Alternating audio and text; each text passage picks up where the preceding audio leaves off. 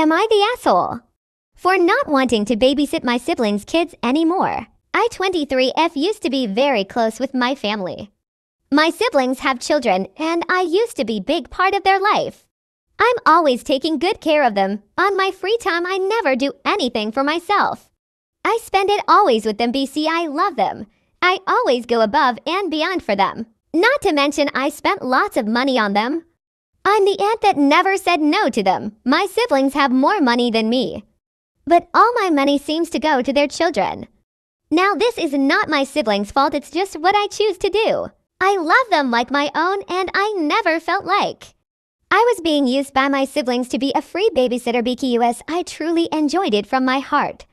I don't have friends of my own. I considered my siblings my friends. However, a year ago, I had a terrible injury and couldn't walk or use my hands for 6 months. I went from being the girl that helped everyone out to being unable to help myself. I couldn't walk to the bathroom, kitchen, nowhere. For the first months of my injury, I lost 30 pounds. And I was severely skinny. I lost all that weight due to being unable to cook for myself. There were times I needed help even using my spoon. I needed to be fed. No one helped me. There were times I literally cut my hair off because I no longer could take care of my long, thick hair. There were times I couldn't take showers. It was the most depressing time of my life. I went from dealing with my injury to dealing with all kinds of problems due to not taking care of myself, not eating properly, etc. Fast forward, after months of suffering and struggling, I was able to slowly heal. I was very mad at my family when I finally healed. I realized they used to call me every day before my injury because they could use me as a babysitter, but during my injury they acted as if I didn't exist. There were no phone calls, no checking up on me to see if I need anything, nothing.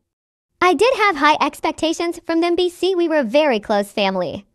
I was there for them through anything, but I didn't receive the same love back. The other day, my sister called me to say her kids miss me and to babysit them. I said no. That's the first time I've ever said no. Why is she calling me now that I'm recovered? When she didn't show up for me during the worst times of my life, she said it's because I never told them I needed help. Now they knew exactly what I was going through. They knew I couldn't walk. I feel I am only good enough when I'm helping them. But when I'm unable to do anything, I'm unwanted. I'm going to be all alone, but I decided to cut my siblings off of my life permanently. I will no longer be watching their kids for them. I've let them know this and have changed my number. They think it's evil to do to your family. What do you guys think? Am I the asshole? End of the story. What are your thoughts? Leave a comment. Hit like and follow to subscribe for more intriguing stories. Thanks for watching.